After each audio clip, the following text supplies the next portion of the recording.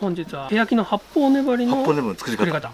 若い木からだんだん年数の経った木まで、たくさん用意したんですけど、やっぱり粘りですよね、一番大事なのが。はい、で欅の、植え替えによって粘りを作っていくということのやり方を今日はお話ししたいと思います。で先週ですね、もう2鉢これとかこれを植え替えしちゃったんですけど、はい、やっぱり大変でした。こういう木って未生で芽が出てからですね、2、3年してこう差し直ししてまだ1回も植え替えしてない状況なんで、根がこう細い根がねあっちこっちこう点々バラバラにあるんですね。はいはい、粘り作りの方法もいろいろあって、上の細かいやつ切って、葉っぱがこう葉っぱで根が集中しているところを使う方法だったりとか、あるいは太い根がこう何本かあったらそれを切ってそこから細かく出させるとか、あるいは取り木みたいな形でですね、いいところがなければですね取り木みたいにして作るとか使うんで、これはほぐしてみないと分かんないね。お医者さんと一緒で、お腹開けてみないと何が出てくるか分かんないって、これなんかもう嫌な予感するんですよ今からね。そうですね、ここのとこはねもう取らざるを得ないだろうなと思うんですけど、この辺も一回開けてみてどんな風になるかちょっとやっていきたいと思います。もう粘りできてるんで、この間説明したかと思うんですけど、裏はね、全部もうきれいに取っちゃって直根は押さえて四方八方に芽が出るように作っていくと、多分ここら辺がそういう形だと思うんですね。土鉢で作ってるってことはおそらく粘り作りをしている木なんで、この3つはですね。これは去年植えたんですか？いや、これはね多分まだ植えてないと思いますね。初めての植え替えだと思いますね。多分私やってればこういう根残しておかないんで、これがあるってことは多分やってないと思いますね。でこれは洗ってそのまま使いますんで、根をほぐす前に最初に鉢の準備するっていう、でこういうやつですね。留め方いろいろありますけど、これで開いて留めるとやつですね。とりあえずちゃんとした根はまずないはずなんで、針金の太さもどういうのがいいか、あんまり太い針金で留めるような根はないと思うんで、根を針金で留めるって、そうですね、固定するのにってことですね。そうですね。とりあえずどんな風になってるかわかんないんで適当に、問題はこれからですね。どうなってるんですかね。どうなってんだろうね。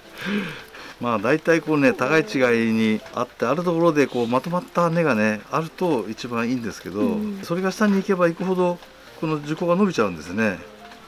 できるだけ高い位置に八方粘りがあったらいいんですけど、そうですね。そんなうまいことはいかないんで、なんか針金で縛ってありますね。これ去年やってるかもしれない、もしかしたら。説明しようとしたんですけど、これでね取り木の代わりにしてるんですよ。縛って枯らすみたいな。枯らす。これやってますね去年ね1回。じゃあその横の根は太くなっちゃったんですか？太くなっちゃったんですね。その下が止まってるから。やってる。この針金のね留め方が私流なんで、もしかしたらと思ったんですけど、ちょっと1回目は長めに切ります。アルミ線を巻いといて、横に出させようっていうのが成功してこれになってるんですね。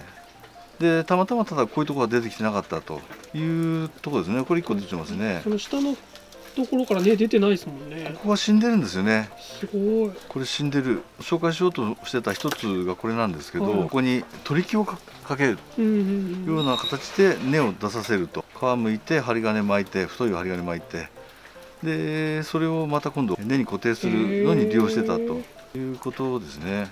じゃあ今年どうしようかっていうことですね。一つはこれですね。ここ根を出させたいんですけど、でここに今細かいのありますよね。とりあえずいずれにしてもこれをねこれまで一回切っちゃいます。ズバッと。これもあっても将来ダメなんで、これも切っちゃいますね。これもそうですね。これまで切っちゃいます。寂しくなっちゃいましたね。大丈夫かなって感じしますけどね。大丈夫かなって感じですよね。そうですよね。これを芯にちょっと立てたいんで、これだと今度根が固定できない。これやったけど固定できないんで、針金固定するのとここの曲がりですよね。これをまっすぐするというのも兼ねて1本針金かけます。でさらにですねルートンです。彫刻刀ですね、普通の、はい、平たいやつですね。で、こういうところからやっぱ出させたいんで、ここですね。はい。深さ的にはその形成層みたいな。まあそうですね、この形成層ですよね。取り木とかと同じようなそうですね。容量なんですね。そうですね。これをつけて、こういうやつをピピピピピピといっと塗っていく。はい、塗っていくと。こうやって作っていくんだ。そうですね。まあ、ちょっと斜めになっちゃってるんですけどね。これがね、頑張って生きていく可能性と、ここから出れば出たで、ここ後で切っちゃえばいいんで。今、太いやつを切った先からまた二股で出たりとかもある。そうですそうです。本来はここから出るんですね。で、これも機体は一応ここなんですね。そういう意味ではもっと短く切りたいぐらいなんですけど、一旦これで切っといて下からのも出てくれば下を使う可能性もあるし、またこれで来年のお楽しみですよね。なるほどですね。でこれはちょっと少し隙間空いてるの分かりますかね。はい、緩めにしてあげて、これもですね。そしてね、これいらなくなっちゃったな。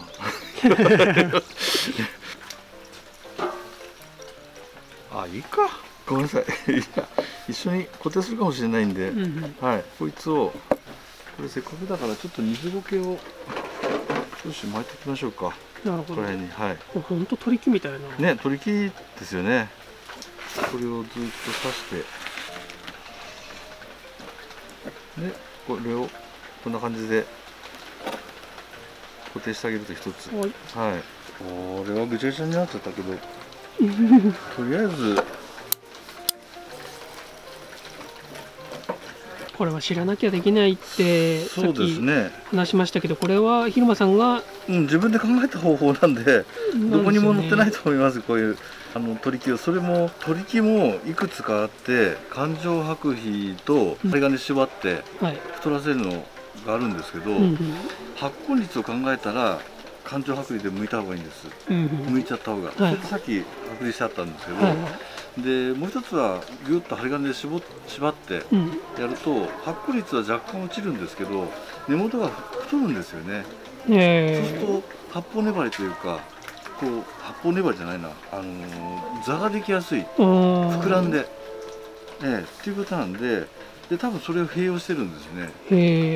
環状剥皮とあと針金で縛る方法と、だから理想は太りながら一番発根ができてというんで、多分さっき剥皮と針金と両方してあるんだと思うんですね。枯らすのは乾かしちゃった時なんですよね。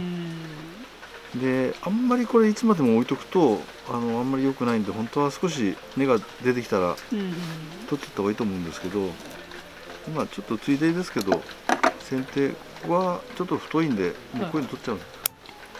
それから上の方も少し長いんで切って、これで水やりですね。水やりもですね、見ると慣れてる人と慣れてない人分かるんですけど、怖い人はねこうやってやっちゃうんですね。水が強いっていうかダマんできちゃってるんですね。逆に勢いよくこういうふうにやってあげて、一番先端の柔らかいところで水あげると、あとは反対側からもあげて、でこういう一番先端の柔らかい水をあげるんですね。いいですね、将来ね楽しみですよね。なるほどね。こんな感じで来年で根が出てくれれば面白いですね。面白いですね。一回取っちゃいましょう。期待できそうな。どうでしょうね。まあ少なくとも根は出てるっていう結構ありそうですね。それが綺麗に出てるのかどうなのか。で一応こう外に向けてですよね。根のね若い根だと思うんで、結構出てますね。すごいですね。下には出てなくてね。だから去年やったやつがそうですね。うまくいってるのか。真面目に仕事したのかもしれない。真面目に仕事ちょっと洗ってみましょうかね。どうなってるのか。根がいっぱい出てますね。出てますか。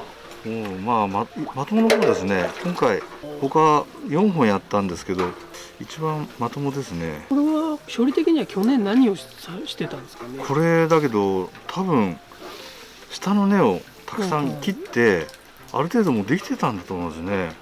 じゃあさっきやった作業の2年後みたいな感じですかね。かもしれないですね。ある程度出した後に、はいはいはい、そうですね。平たく根を広げてっていう感じだったんですかね。そういうことですね。すげえ。これだともう八方粘りのね、できそうですね。できそうですね。第2弾ですけど、今度は根が何重かになってると思うんですよ。そうするとこの高さとこの高さとあって、どっちで使おうかってあるんですけど、結構この高さがちょうどこれもある、これもあるで、これも分かんないですけどありそうなんで、上のやつを取っていっちゃう。高さを合わせるってことですね。この高い根、これもそうですね。これをちょっと取りたいと思います。はい。これも下にここにいい根があるんで、この上の取りますね。ここは取りたいんだけど下にあるかどうか。まあここに立派な根がありますね。ここに立派な根がありますね。なんでこれも取りましょう。切りにしますね。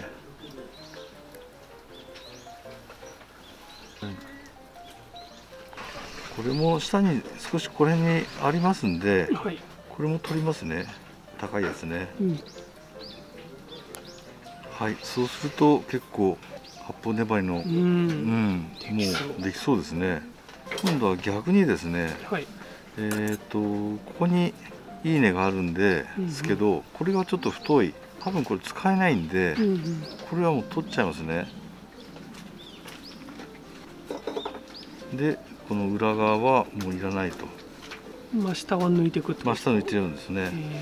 であとこれもですね、この根も走っちゃって、これもほっとくと太っちゃうんで、これも短く切り詰めます。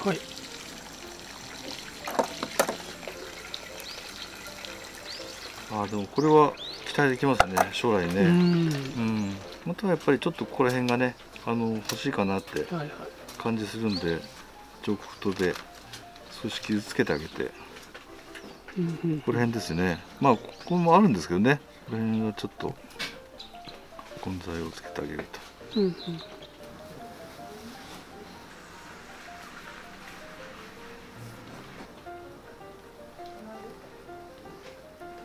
ここは将来期待できる子なんで。そうですね。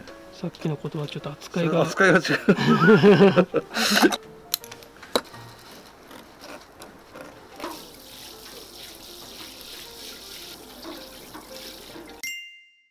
どうなんですかね。これももうずっとやってる木ですか？やってます。これはもうずっと作ってる木ですね。でもできてきてますね、粘りがね。ただこういう太い根がね、あんまりどうなのか。これも取ってみて、粘り作りですよね、まさしくね。粘り作り。ケヤキは太い根と太い根が混在してるかもしれないですね。最後はだからここら辺の周りだけは少し根をくっつけた方がいいんですけど、あまりに今度晩根になりすぎちゃうと嫌がる人がいて、強すぎるっていう、そんなにものすごいでっかいこういう晩根を作りたくないっていう人なんかは逆に埋めちゃう人いますね、土の中に。でその晩根を抑えるっていうね、ちょっとどうなってるか、これ1個やってみましょうか。この辺も多分太い根とかいくつかあるんで、面白いとは思うんですけど、これも放射線状にですね、根を傷めないように。すごいな。元気ですね。結構バツバツ切っても大丈夫なんですね。全然。そもそもこんだけ根洗いしちゃってるんでね、こんなことまでやって大丈夫だよって、これ松とか絶対できないですからね、こんな根洗いは。雑木ならではなんで、この裏ですよね。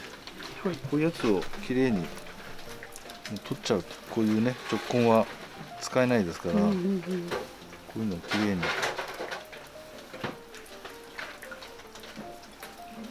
こういうところですね、下の根。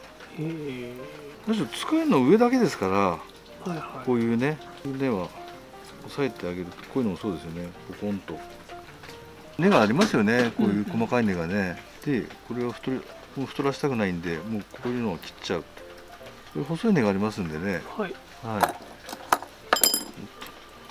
この下でここに根があるんで、この下の根も取っちゃいますね。これね、これも太いですね。これも思い切ってここから出てきてるんですけど、もうちょっと詰めますね。はい、これぐらいまででいいと思いますね。ここから出てきた根をで作っていくとごつくなってね、ごつくなってるんで、はい、ここはね、もうちょっとここは欲しい感じなんで、はい。なる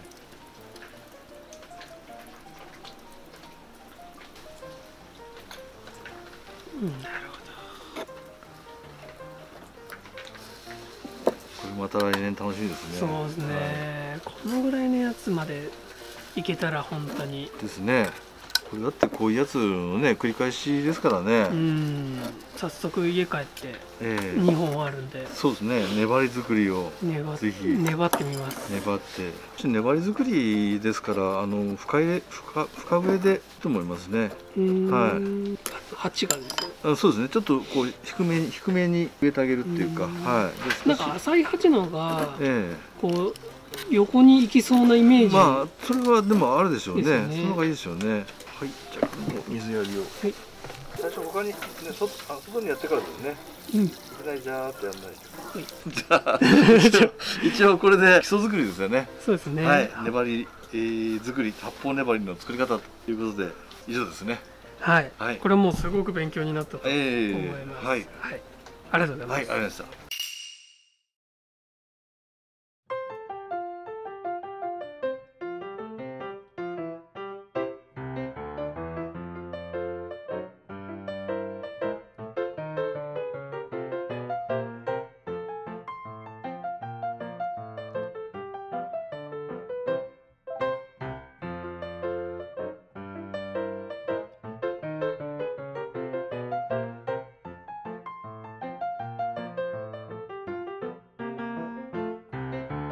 今日はちょっと今までやったことないんですけど、鉢の話をちょっと。鉢。はい。こういう粘り作りをする木ですね。まだ培養の木はやっぱりこういう下手鉢でしっかり根を作って木も作っていくということなんですけど、やがて展示会とか出す時にですね、こういう鉢に植えて出すんで、どういう鉢が合うのかなということですね。実は雑木なんで釉薬を使った色鉢がいいというのが一つあるんですけど、欅の場合はやっぱりできるだけ低いですね。浅い鉢、こういうんだとちょっと合わないですよね。こういうのをね、こう入れるっていうのがちょっとあまりにも深いというのは全然合わないんで、やっぱり浅い鉢、これ以外はだんだん大体低い鉢を選んだこういう浅い鉢、やっぱり欅ってこうなんていうのかな、武蔵野というか平地のですね、ところにあるような木なんで、足もできるだけあんまり高くない方が合うかなっていう気はします。足ってその下の足ですね。はい。これなんかも非常にね面白い可愛いんですよ。ですよね。貫入の入ったね丁寧な作りなんですけど、これなんかも合わなくはないですけどね。こういうのもなかなか奥行きがね狭くて面白いですよね。こういうのをだから少し寄せて。これなんかもねちょっと深いですよね、鉢がね。こういうのをね、いずれにしても植える時は真ん中じゃなくて少し寄せるっていうんですけど、あえてこういうところに端に寄せてですね、ここに空間を作って、ここにですね空間を作って捨てるなんていうのもちょっと面白いかもしれない。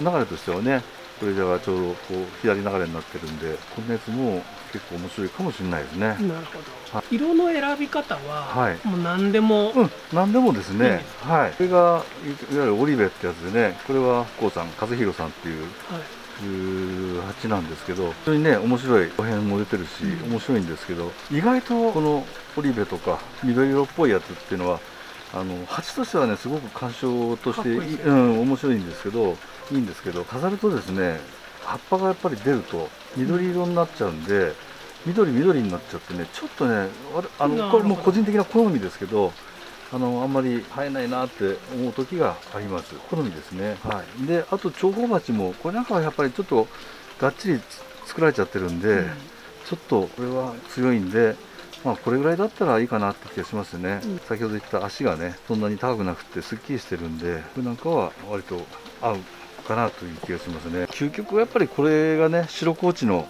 これはまあでかいですけど、こういう鉢が一番やっぱ合いますよね。反ってますよね。反ってますよね。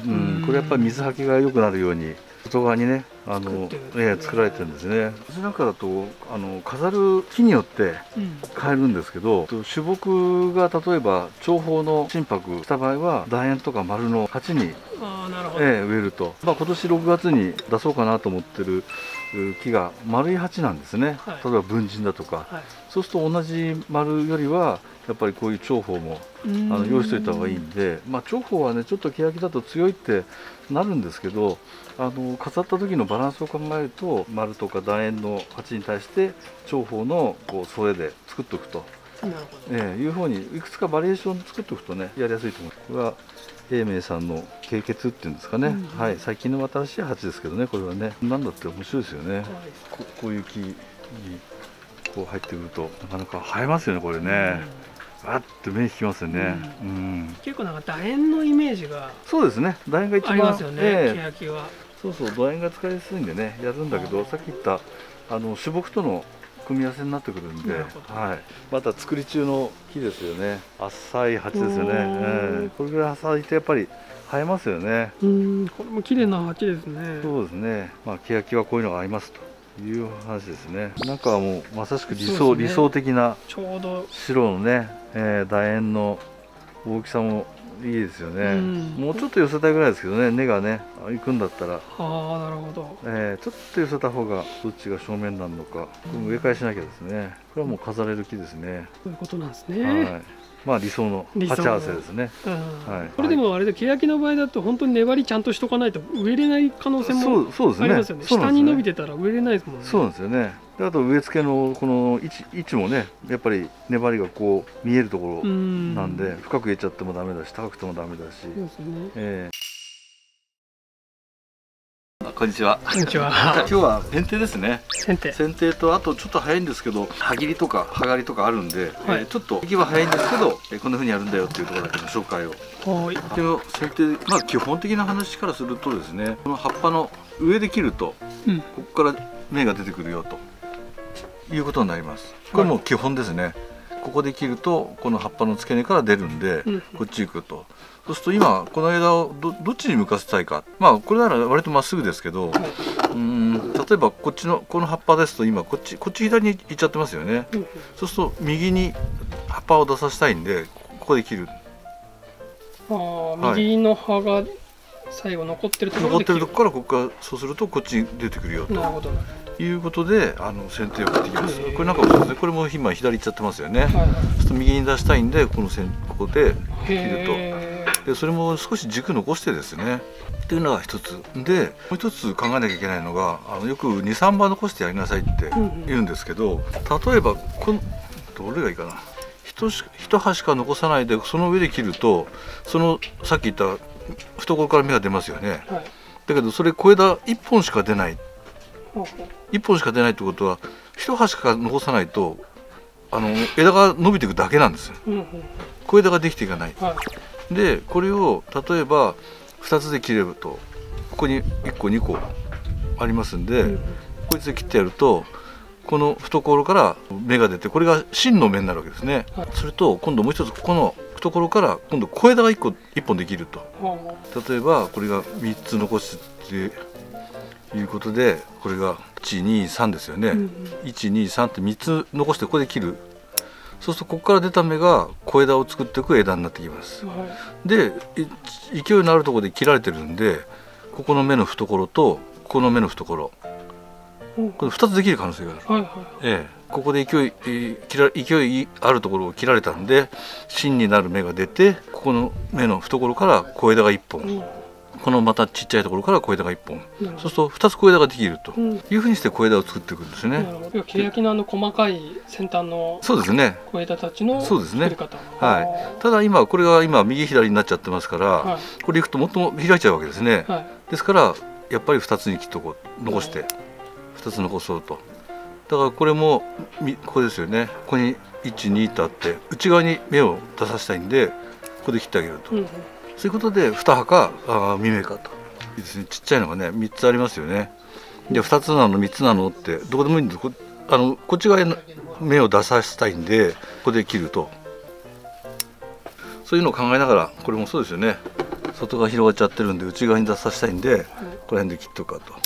だからまあ輪郭を考えながらどっちに枝を出させたいか、で必ず2葉か3つ4つでもいいんですけどね、輪郭の中に入れば。で少し詰めちゃっても大丈夫ですね、上の方はね。はい。じゃあまた伸びてくるから。そうですね。で上の方は元気がいいんで、これももう伸びちゃったんでちょっと太ったの分かりますかね、ここね。ここ太っちゃったですね、ここがね。これは内側1葉2葉とこっち内側にあるんで、ここで切っちゃって内側へ伸ばせようと。はい。あと葉刈りですよね。で葉刈りは今こういう若い葉っぱですよね、黄緑色の。これが7月8月になってくると濃い緑色になってカサカサしてくるんですね。カサカサしてきて、でこう触ってカサカサカサってもう湿気のなくなる、人間と一緒ですよね。年といてあんまりそういうこと言うとこれか肌がカサカサしてくるような、色もどす黒くなってきてって、そうなってきた時にこう葉刈りをして、葉刈りもですね少しここに残して、こういうふうに、こんなふうにここにね芽が持ちやすいんで傷めちゃうといけないんで、こういうふうにやってあげた方がいいです。これは何のために？そうするとまたほらここから小枝ができるわけですよ。ここからまたこれ今葉っぱしかないんですね。葉っぱしかないんだけども、これを切ることによってここから小枝ができる。小枝を作るための葉刈りですね。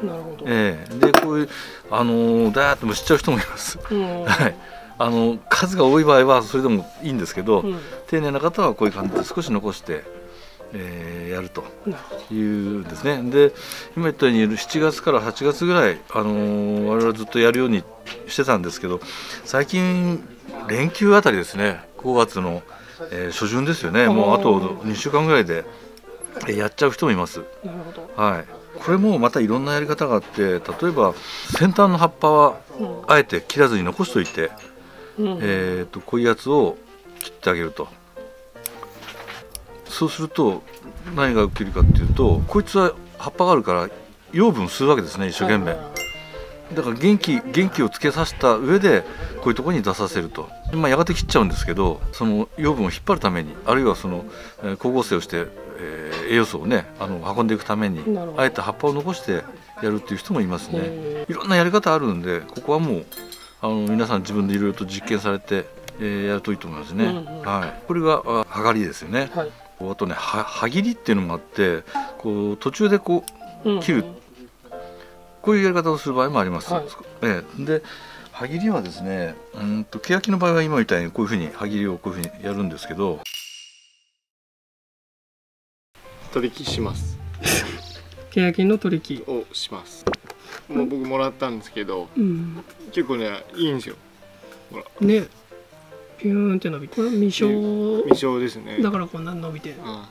二股でこれが3つになってるんですよね。どうすっかなと思ってるんですけど、一応売るのを考えてこのままつけといていいんじゃないかなと。こっちは相関ですけど、ちゃんと。はい。何年ぐらいですかね、これ。どうですかね。結構かかってると思うんですけど、葉刈りしちゃってから冬に戻してあげて根っこを出させるっていう目録ですね。これから梅雨に入って時期的にはまだギリギリ間に合うんじゃないかなと。根っこを出すっていうのは葉っぱを出す時に結構やっぱりエネルギーを使うみたいなんで、それ冬にしてあげるっていう。何してんですか？ちょっと輪郭合わせて剪定して。ざっくりですかね。そうですね。ちょっと切れないハサミなんだよ。そっちの方が枝素直になってますね。こっち結構あれですよ。こういう感じでやっていると揃う。これぐらいで取ろうかな。このぐらいかな。高い。このぐらい？このぐらい？低いんじゃないかな。高いんじゃないですか。いや高い分にはまた下にするのは下からも出るといいな。これ外してさ、また出てるの待ってりゃいいんだ。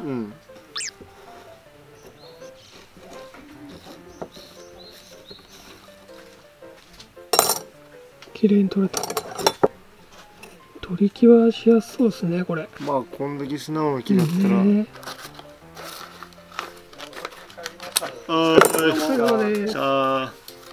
ちょっとここに入れちゃう。あ、その中に水苔ね、でプラスここにも入れて、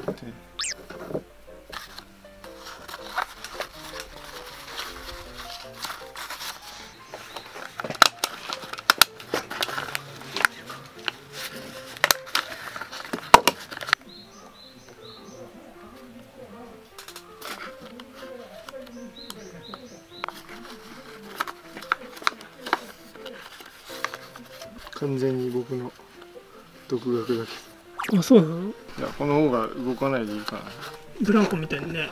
ちょっと僕は赤玉入れてさ、はい、そうすると重さが出て動かない。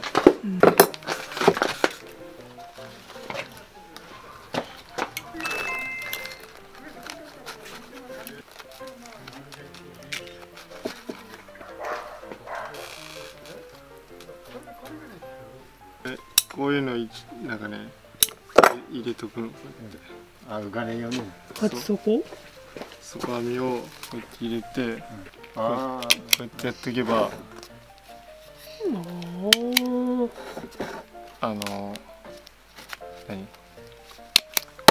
水苔が飛ばない。これかな。よいしょ。いくんじゃないかな。これで。2個目。傷のとこから。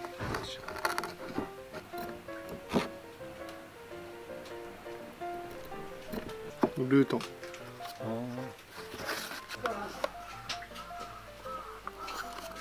これもあんまり強くやりすぎると跡ついちゃうから、そうだよね。動かなければいいんだよ。先生。3000円になるか。粘りが良かったら。粘りが良かったらね。もうちょいする。もうちょい。5000円ぐらいだね。これでなるだけ風の当たらない場所に置いてあげると。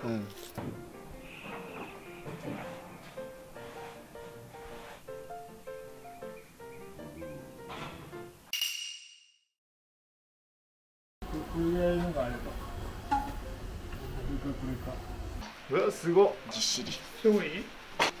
おお、すごいね、これ。こんなに。これはすごい。そしたら、つけた場所を探して。すごいな。こんなに入るんだね。一回この辺に切ってみようか。で、まっすぐなるよ。なるべく。オッケー。へい。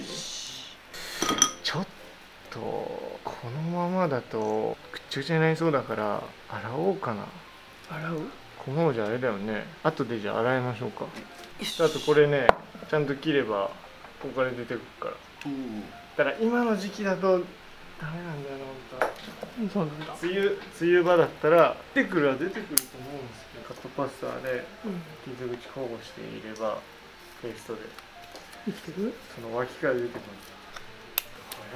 2ヶ月、ちょうど2ヶ月ぐらい。ずっと光に置いてたね。裏まだ。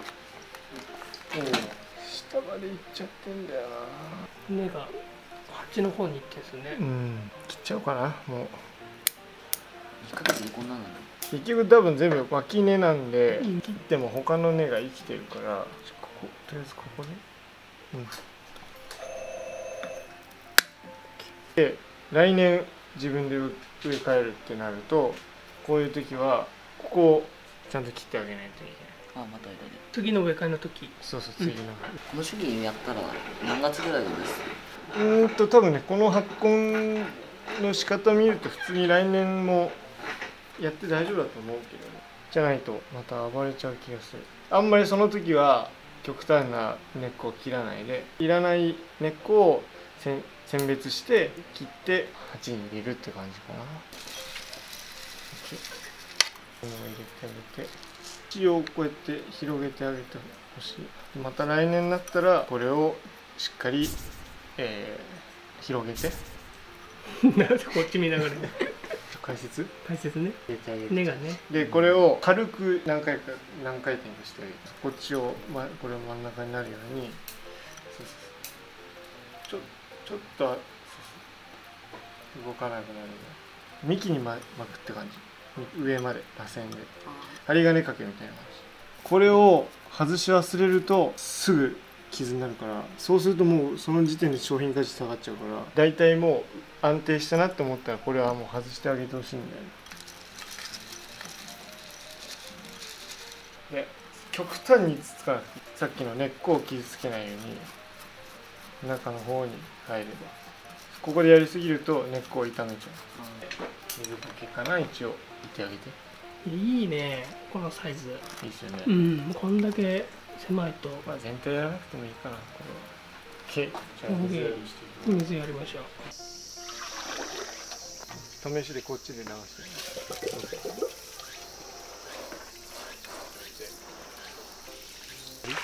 す。上がり？この太いく上がっちゃってるじゃないですか。これってやっぱどっかで切った方がいい？そうですね。いろんな作り方があるんですけど、これを伸ばしてその脇からの作るっていうのもあるし。なるほど。根が回って上下剥がせないから洗ってるってことね。そうそう。今思ったんですけど、2人の年齢合わせて僕と同じ年齢ぐらいじゃないですか。年齢公表してるんですか？してない。でももうアラフォーです。アラフォー。23と14ちょうどぐらいじゃない。その時はこれを動かしちゃうとせっかくちゃんと埋めたところがグラグラになっちゃうから、作業する時はこれは絶対動かさない。もしやりにくかったらこの間からこれをこうやって動かしてこうやってやっちゃうとこれがグラグラになっちゃう。こういうの入れるんだったらこれもこうやって動かしてやるんじゃなくて、こうやって持ってやっていいです。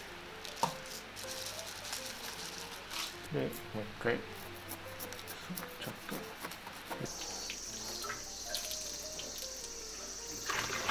とOK。最初にやった方が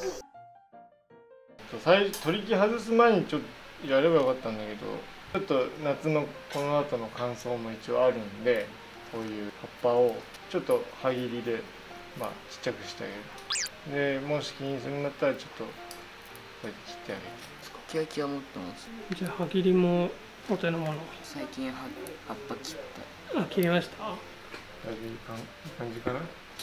大きい葉だけ切ってった感じ。そうですね。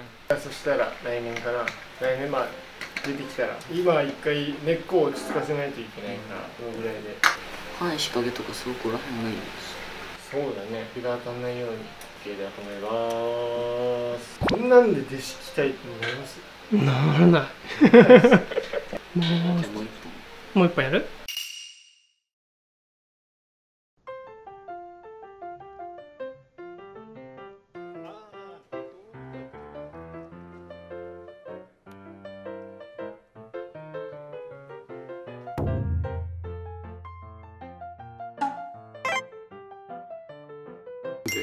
水が通らないでかわいそうなんで、この時期にも植え替えができるんで、葉刈りをしながら全部葉刈りして冬の状態に戻して植え替え。はい、葉刈りって、その目的はどういったことになるんですか？基本的には枝増やしたりするので葉刈りするんですけど、今回の場合植え替えですね。植え替えでする時に根っこ切るじゃないですか。で根っこ切るとやっぱり葉っぱついてるとこっちで葉っぱで水を蒸散してね放出するんですけど、根っこ切られてるんで吸い上げられないんですよ。それをね補うために一応葉っぱ全部取っちゃって。なるほど。で根っこと芽を同時に立たせる。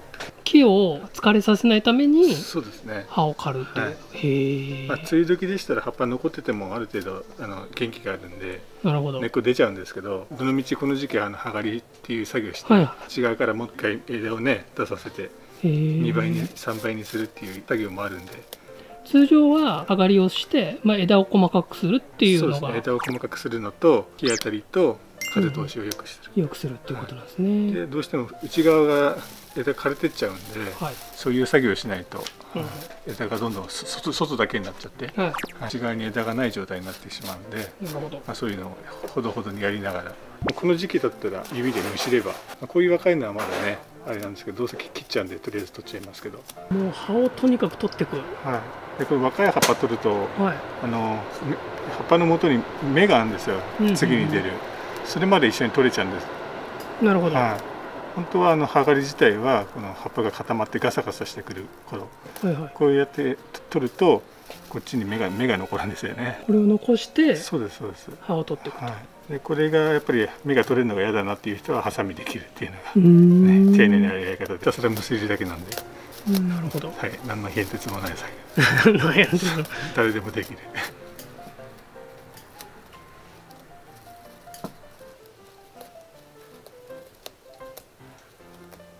やっぱり。うん。やっぱいいですね、こういう姿も。ですね。うん。やっぱ2目2目で。大体ですよ。こんだけできてると2目でやっちゃうと枝増えすぎちゃってね。あ、なるほど。外角はもう1目とかで。で太くなったとか追い込まないといけないんで、やっぱりね。2目だと際限なくねでかくなっていっちゃうんで、やっぱりどっかで切り返す。こういう葉っぱが入るときはやっぱり切り返さないと。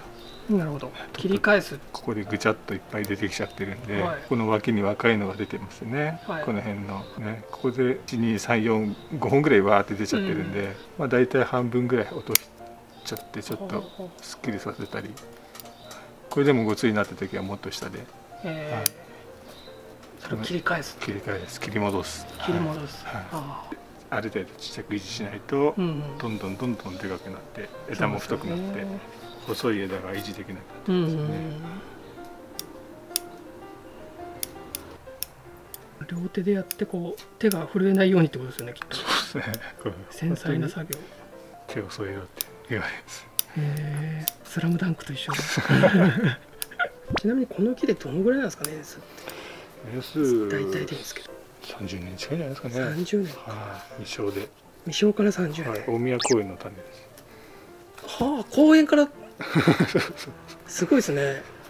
それを細い時に分けてもらって。公園で拾った種でこんな立派なもの作れるんだ。ですね。特に止めてないんで。はい。このまま取れちゃうと思います。そこの。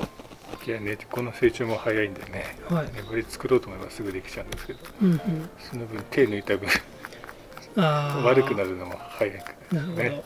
絡んだ根っこそのままにするとみんなくっついちゃったりして。放射線状に。根っこよく見えるんでね。さっきこれ取る前に聞きましたけど、太くしたい時は直根残しておいた方が。そうですね。最初の段階はそうですね。ってことですよね。よく伸びるんでね。未生で真下にこう根が伸びるのを切るとこういうふうに薄くできるけど、成長が遅くなる。そうですね。ってことですよね。小さく作るにはそっちの方がいいです。そうですね。でかくするんだったら直根も何年か置いといてぐんと走らしちゃった方が。ちょっと同じサイズのケヤキ買ってちょっと試してみたいですね。1年間とか。でも鉢のサイズでね、やっぱり芽がパンパンになっちゃうから。なるほど。難しいんだ。上下にやっぱ生えてくるやつは植え替えの時処理しちゃう。そうですね。特に上ですよね。下には入ってもらっても絡み根と絡んでね、交差してる根っこと放射状に逆にいってるやつとかですね。なるほど。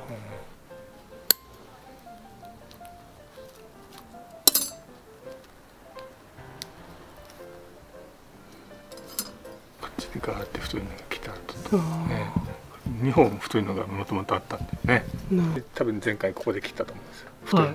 で今回こっちを切んなきゃ本来はいけないんですけどね。根っこの状態良くないんで、もうワンシーズン置くかもしれないですけど。なるほど。やっぱ負担になるってことですね。太いやつ切っちゃうと。上の枝に影響が出てくるってことですよね。枯れ枝になっちゃってね。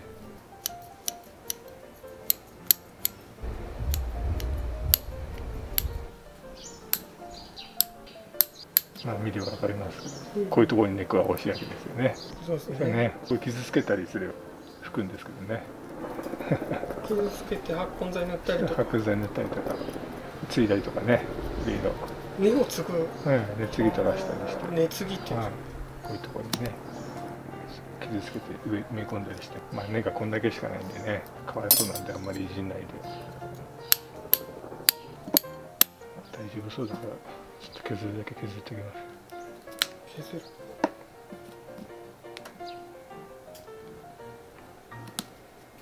口を滑らかにして、そうですね。また根を出させやすく。そう、それもありますし、この傷口が巻きやすくなるんですよね。やっぱり傷口が綺麗な方が人の怪我もそうですけどね。後残ったりしない。意外と同様ですね。はい。はい、鉢の正面ね。はい。欅向きあるんですか？向きを見て、まあこっちか。はい。ここぐらいしかないと思うんですよね。ここで上つけておこうかなと思いますね。わかりました。あ、ギチギチなんだね。ちょっと切ってきますね。こういう白いのはちゃんと生きてるんですけどね。はい。前回はここで見てたと思うんですけど、今回こっちで植える。ちょっと変えます。枝ですか？それとも幹ですか？幹と枝ですね。両方。あと粘りもあるんですけどね。全部総合的に見てもらって、一番枝元ですかね。ここの枝分かれがやっぱり見えるところ。綺麗に。こっちも綺麗に見えますけど、ここがちょっと強くなってっちゃう。はいはいはい。こっちがね、ちょっとベラベラになって。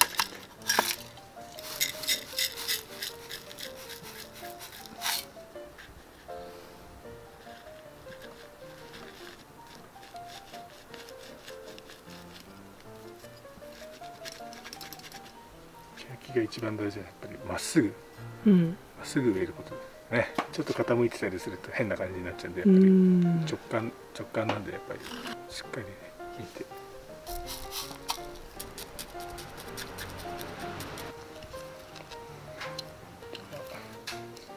一時的ですけどね、止めとく。ずっと止めとくと食い込んじゃってね、針金のほぼど真ん中でした。丸鉢とかだと、ちょっとどっちか開けたりとかするじゃん。そうですね、台は上げますけどね、根っこ悪いんで。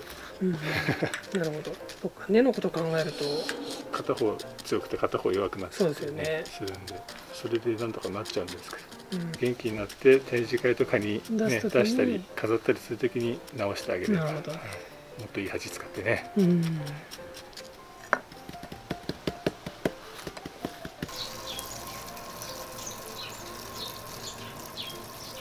水やるとみじんっていうか細かいのが根の間に入ってくる。細かい土がわーって、でこれ結構硬い土なんで、あんだけ根っこがねなかったんで、ちょっと押してあげると少し潰れるんですよね。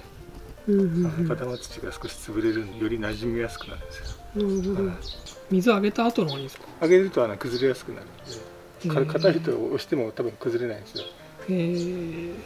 普通はそれでいいんですけど、ちょっと商品とかこういうのはちょっと潰してあげると根っことね、土の密着が良くなって、あんまりやりすぎて水はけ悪くなっちゃう。これやらないと水はけがすごい良すぎてね、この硬質な赤玉っつうのは。ああ、そうですか。はい。以上、こんなとこ。今回は欅の葉刈りと葉刈りのタイミングでも植え替えができるっていうところですね。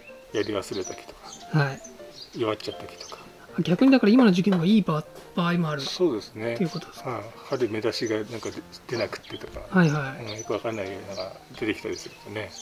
ちょっと様子見て、この時期にもできるということですね。では、ありがとうございました。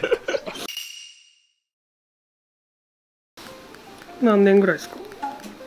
どうでしょう、これで3、4年ですかね。多分1年か2年目ぐらいで差し直しして、これもうちょっとですかね。10年はいってない。10年はいってないと思いますね。ちょっと先端だいぶ伸びちゃってるんで、一回こう刈らないといけないですね、冬にね。やる作業としては、二股に分かれてるとは言いながらも、一応これがこちらが芯になってくるんで、少しこれをこうまっすぐに立てたいんですね。でここを少し寄せたいと。それと枝でいうと、こういう枝はねちょっと使えないの、ちょっと太ってますんで、こういうのはここに枝があるんで、こういうのは抜いちゃいますね。あとこういう長いのも切っていくんですけど、こういう芽がある芽の上でですよね。はい。なるほど。こうかっていうふうにこの芽の上ではい、切っていきます。これ切ったところからまた二股になっていく。枝が出ますね。この芽から枝が出てくる。はい、枝が出てくる。細かくなっていくわけで。細かくなっていく、細かくなってきますね。こういうのもどっちに出したいかなって、こっちに出したいかな、こっちに出したいかな。今こうやってこっからこう来てこう左に行っちゃってますんで、こっちに出したいんで、この芽の上で切ります。はい。枝の出る方向を考えてですね。あとは全体の輪郭を見て、長い枝を切っていくよと。こんな感じですかね。ここに針金1本かけて、であとこれとこれですかね。少し寄せるような感じで。なるほど。はい。これとかだからやっぱ後残っちゃってるのが残っちゃったの、これはね大失敗だったんですね。欅だと結構板でそれだけ太ったってことですよね、1年で。これもあれだ。せっかく雑木かけるんで、さっき言ったあれやりましょうか、これ。なるほど。雑木なんでこういう風にならないようにってことですよね。クッション材として紙を結構ね難しいんですよこれ。曲がってると綺麗にできない。ガンダムじゃなくてなんかそういうようなものね。それをこれもだから1年じゃそして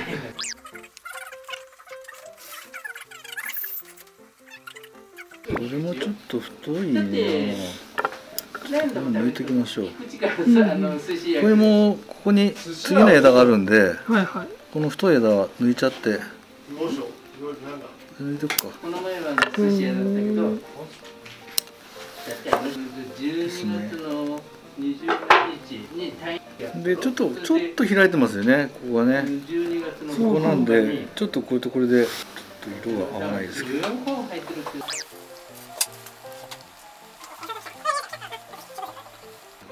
でこいつをこれをすごくケアしてあげながらポキッといきますんでね。グッと寄せると。寄せるってことですね。でこういうところまっすぐね。これも買いたくなってきますね。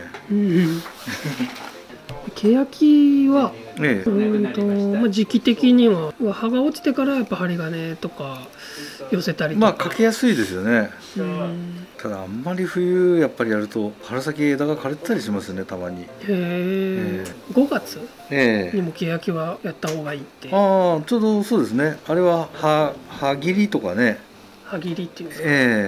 こんな感じですかね。これでとりあえずのしつけは割と寄せてった感じですね。っていう感じですよね。とりあえず寄せたって感じですよね。こういうね。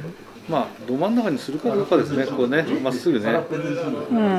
どういうのがいいとこあるんですか。ただね、こっちがなくなっちゃうと寂しいんで、これがど真ん中行くとこっちがなくなっちゃうんで、やるなら例えばど真ん中持ってってこういう枝で少しカバーしてあげるか。で芯はやっぱりこう見えるようにしてあげる。もう一本太い枝、でもこんな感じでいいんじゃないですかね。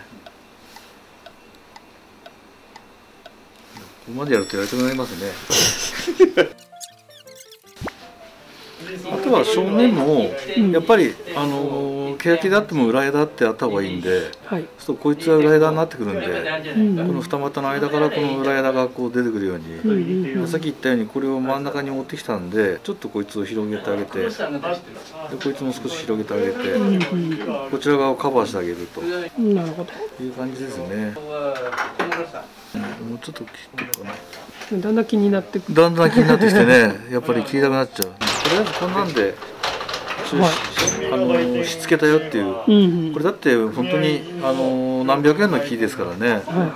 初心者の方はこういうの買ってきてこうやって針金かけてやっていけば将来良くなるよという木ですよね。こういうの買うときにどこを見れば、そうですね。まずはできるだけ短い距離の中でこういう二股が分かれですね。綺麗な分かれがあるっていうことですね。好みで2つ左右両方これなんかこういうような二股でね、綺麗な太さのもので合わせてこういう二股に作っていく方法。これもそうですね。裏枝ありますよね。こっち側にね。こういうのとあと芯があって片方これなんかですと片方やっぱり芯を作っといてこちら側で芯をつけて作っといてそこにこう寄せるような新立ちっていうんですけどね、新立ちなんだけども全体的にこうほうき作りにするっていう、なるほど。これも好みですね。なんでそれはどちらでもいいです。太さが同じでも違いがあってもいいですし、ただこういうやっぱり分かれがこう綺麗にできるだけ綺麗にこう分かれるっていうね、はい、これスースースーっとこう上になるように、これもだからここはグッと寄ることによって綺麗にですねこの分かれがなったと。前枝もほらカエル股ってこう言いましたけど、はい、こういう木も結構あるんですよ。この平泳ぎの足みたいなね、カエル股っていうこういうのやっぱりなんだこうキュッと詰まってこういうふうに綺麗に鋭角に出るやつですね。で葉っぱがある時は葉っぱの小さいものですね。このぐらいのサイズになってくるとやっぱここの肌も見た方がいいんですかね。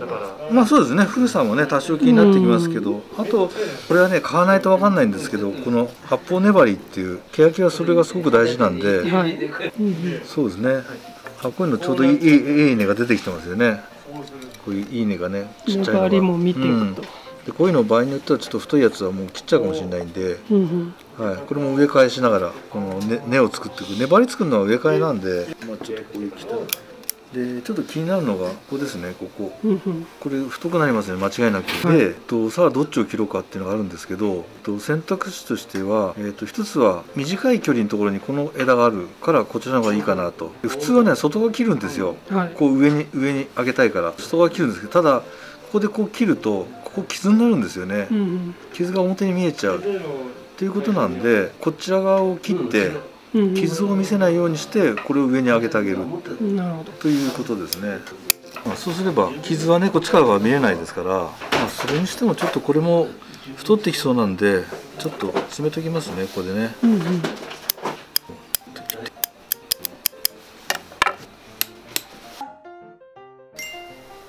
でこいつも見ていらない枝ですね。こういう細い枝とかですね、これはあっても枝にならないんで、他に太い枝があるのにこういう枝は抜いちゃいますね。そしたらこれはちょっと全体に縛っちゃいましょうか。はい。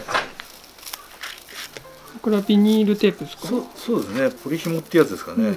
ピンにやるとねポキポキ折れるんで、ちょっと少しずつやってきます。なんかやる目的としては、要は真ん中に寄せていくっていう。そうですね。真ん中に寄せるってことですね。この時期にやるんですか？そうですね。冬ですね。で春先外す。ぐーっと縮んだやつがこう春になってふわーっとだんだんと広がっていくと。葉が荒れてきちゃうんじゃないですか？その前に葉取っちゃう。そうですね。芽がつく前ですね。なかなか知らなきゃできないですよね。これそうですね。結構ねこれやった時に枝折る時があるんで、あんまりいっぺんに無理しなくて、もう一つはこれやっとくとちょっと暖かいかなって気が。気持ちですか？気持ちいい。多分これ完璧にやればね、それだけで暖かいんじゃないかと。でかなりざっくりなんですけど、何をおすすめしていいかどうかわかんないですけど、これで切っちゃうっていう。すごい。これはいいかどうかわかんないです。どうなんですか？どうなんですかね。だけど相当性格の荒い人は、ただそうすると広がった時に綺麗に大きになる。まあそうですよね。そういう感じで、本当はもっとねちょっときつくやってもいいんですけど、結構枯れるんでちょっとこれぐらいにしておきます。ありがとうございます。ちょっと緩いですけど、こいつはもうちょっとやっぱり先端ちょこちょこ丁寧に切っていくしかないんで。欅はどうなんですか？魅力というか、なんて言えばいいんですかね。やっぱり木の中で雑木の中でも特殊な樹形ですよね。ほうき立ちっていう。そうですよね。だから優しくやっぱりふんわか作る。でやっぱりその中にも細かい二股の枝分かれとか、そういうのはちゃんと作りながら全体でほうきにしていくということなんですよね。曲げることも別にできるんですよね。ただあんまり曲げるっていうよりは曲がってるのを直す方が多いですよね。やっぱり外側って広がっていくんで、ベテランの方になるとねやっぱり外の枝を切って内側の枝を吹かせるっていう作り方する人いますね。内側へと芽が出るように、これを全体に一回り短くしておくってことですよね。散髪みたいです。散髪ですよね。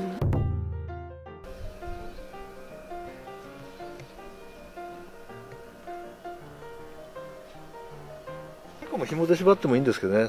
若い木はもっとこんなのよりももっとギュッと本当に細くなるぐらい強く縛っても全然大丈夫なんで。なるほど。結構ね枝傷めることがあるんで、ちょっとこれはでも注意した方がいいんで、ちょっとふんわり作りましたけど、この小さいものだったらもう数百円そうですね、数百じゃない円ですか。で買ったやつ。それをこう作っていくっていうのもですね。はい、でもこれだって将来経てばもう10年も経てばすごくいい木になると思うんで。なるほど。10年がね、多分若い人とかだと長いと思うんですけど、そうですね。年重ねてみるとうん早いですよね、10年。そうですね。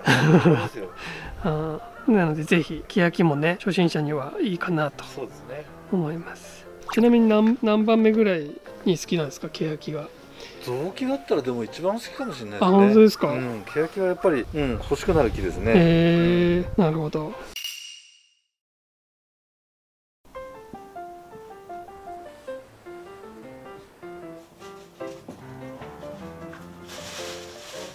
こんにちは。こんにちは。今日は欅ですね。欅。これ去年配り作りをするということでやったやつなんですけど、後ろの若干若い木とこちらですね。こちらはね、ほぼもう粘りはできかけてると思うんですけど、こちらはあまりいい根がなかった。1本だけね、確かいい根がねあった木があったんですよね。これは多分根がないから紐で縛ってあると思うんですよ。なんか全部切っちゃったようなやつありましたね。そうありましたよね。だからここら辺はちょっと面白そうなんでやってみたいと思います。あと針金がですねかけて、まあこんなもう形ができちゃってるんで、一回本当はね針金も取りたいぐらいなんですけど、じゃあまずこれやってみましょうか。まあ新しい根が出てるかってことですね。そうですね。それによってほぼ根っこがない状態からですね。そうですね。そうですね。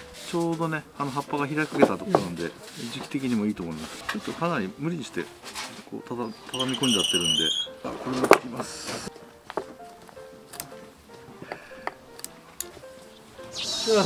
ありがとうございます。はい。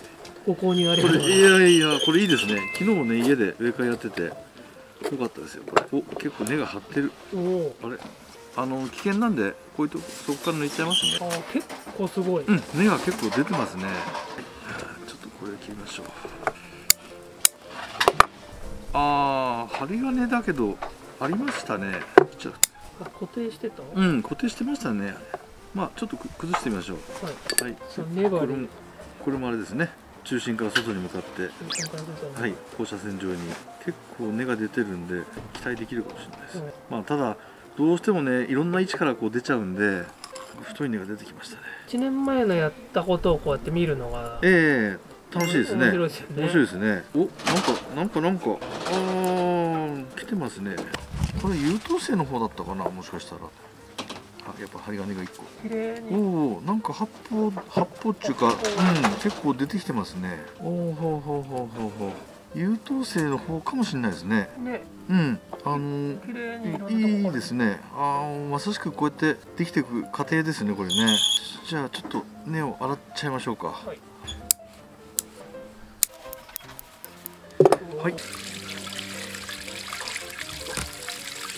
こういう太い根はもう一回やっぱり切ってって、で多分こういうやつは今年出たんだと思うんですよね。ここら辺のねちっちゃいやつは3本ぐらいで、これは多分太かったんでここをぐっと追い込んだんだけど、ここから出たということですね。ただこれもう一回今度はやっぱりここが太すぎちゃうんで、ここにもありますよね。だからこれとこれ残してもう一回追い込んじゃっていいですね。ここねやっぱりね怖がって中途半端に残しておくとここから出たねって結局使えなくなっちゃうってね、わかりますこれね。だからもう一回ここまで追い込んででこういうのも根があるところまでこれ走って1本だけね太くなっちゃうんで、こういうのも少し追い込みますこれ。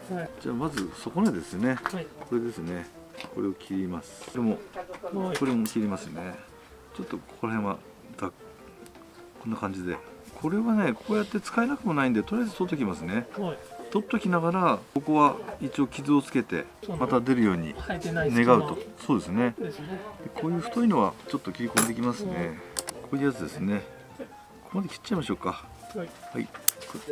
これもそうですね。これもここから切っちゃいますね。ここにちっちゃい根があるんで切っちゃいますね。こう向けるか。長いのは切っちゃう。これは下にここにあるんでこれですね。はい。そうですね。細かくて細かくて見えてるのか見えてないのか。見えてないか。そうですか。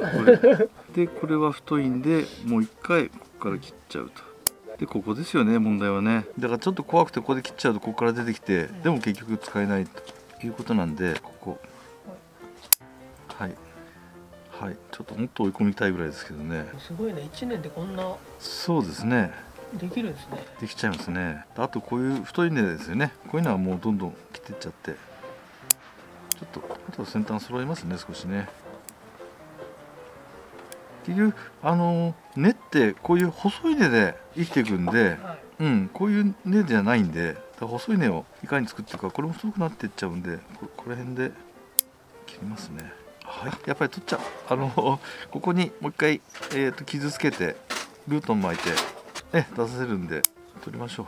これ気になるな。切っちゃうか。切っちゃおう。ここに1本ありますよね。ここにあるんで、ここまでざっくり。どうしてもね、ここが気になると思うんで、後でますね。はい。でもうあれですね、ここから出るの期待なんですね、ここら辺からね。まあまあじゃないですか。じゃあこれで傷をつけてルートンですね。4切きました。毎回彫刻刀を取りに行くタイミングでこのタイミングで根がないところを傷つけて、そうですね、出させるってことですね。促進剤をつけるということですね。入れて細かいやつを入れて、で根作りなんでちょっと深植えでってことですね。そしたらね、これに水苔をちょっとのっけてあげましょう。発根しやすい。発根しやすいかなって、ごめんなさい、話が。はい。でこれでぐるっと巻いて、これ軽く巻いた方がいいですね。食い込んじゃうんで。はい、こんな感じですかね、軽くね。これぐらいだから少し隙間空いてますよね、ここね。多分こんな感じがいいと思います。固定できますんでね、やっぱり 1.8 いいですね。2ミリぐらいでもいいですね。入れまして、かなり深植えですね。でこれもよくね、テクニックですけど、少し水がこう溜まりやすいように、上いっぱいに入れないで。園芸の佐々木先生がこの間やってました。そうですか。園芸はちょっと水が溜まるようにしてあげて。なるほどなるほど。はいはいはい、それの応用ですよね。盆栽でもね。育てる木ですね。はい。早いですね、今日は。そうですね。ただ6本ありましたよね。もう1本ちくらいいってみますか。もう1個ちっこいの見たいですね。悪いやつをね。これがね、形もいいんで、これですよね。これなんかよくなりそうな感じが、そっちがいいかな、正面がね、綺麗に、針金のおかげっていうのもあるんですけど、スーッとね。じゃあこれをいってみましょう。取れた。これね、切った方がいいんですか。ちょっと目が痛めちゃう可能性あるんで、あんまり目取れちゃうんでね、簡単にね。こういう細い針金切りのが切りやすそうですね。こういう長いやつはね、このやつだとちょっと切りにくそうだな。そうなんです。こういうよりはね、ちょっと切りやすいですね。じゃあ根の状態を見てみましょう。あるとことないとこがありそうですね。なんかごついのが出てきましたね。ごついの出てきましたね。さっきのやつ優秀なやつだったかもしれないですね。時間かかるってことですね、これね。なかなか1年ではやつ切っちゃって、ちょっと上がってみましょうか。いい感じでね、この苔順っていうんですよね。この辺からスーッとこうね、細くなっていく感じはいいんだけど、これもなんかでかかってもうちょいっていうとこだな。幹はすごい綺麗ですね。幹はね、いいですよね。粘りだな。切りたくなっちゃいますけど、ここね、パチッと、ちょっと切りたくなるけど、ゼロからですからね。ここは切っちゃっていいな。そうしましょう。これはここら辺から切っちゃって、こっちにちっちゃいのがありますんでね、横にね。でここはまたやっぱ同じように、ここでかかってんだけど、傷つけてこの脇とかからでもいいんで、で全体的に後で盤になれば構わないんで、この元っていうよりはこの脇あたりですね、この辺も傷つけてちょっとやってみたいと思います。ここですね。はい。太いやつ。太いやつですね。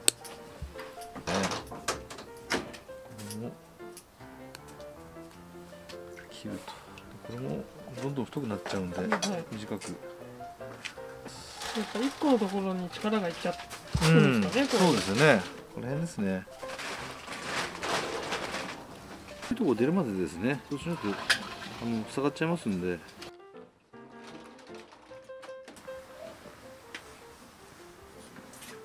大きいんで。ですね。で、催涙をちょっと入れて、水かけ防止ですね。ケイ素とか、まあいわゆるシリカみたいな、なんとかシリカっていうのをよく使う人いますけど、安いんですよこれ。ゼオライト。これも水ゴケちょっと入れてあげましょう。はい、ぐーっと軽くですね。これで水をかけて、今度はちゃんと順番合ってますね。